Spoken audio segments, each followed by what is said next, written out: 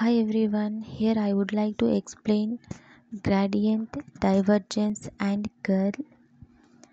I already explained about scalar function and vector function in my previous video. Scalar function doesn't have any directions, but vector function has directions, that is ijk. First of all, vector differential operator. This is the symbol of vector differential operator.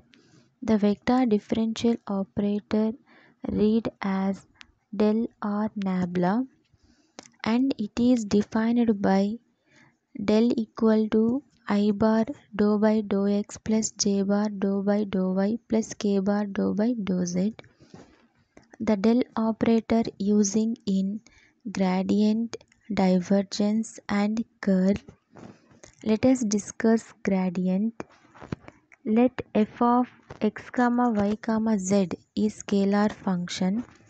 Here you consider scalar function.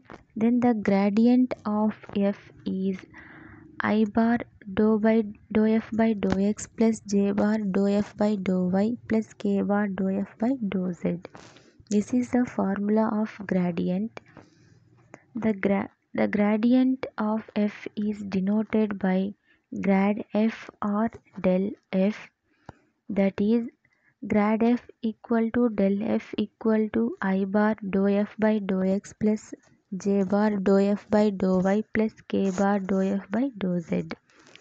Next one is divergence. Let f bar equal to f1 I bar plus f2 j bar plus f3 k bar is a vector function. Here you consider vector function.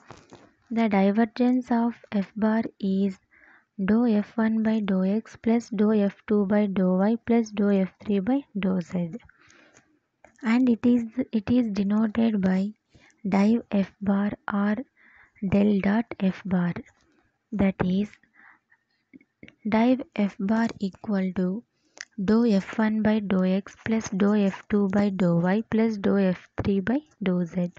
This is the formula of divergence. Next one is curl.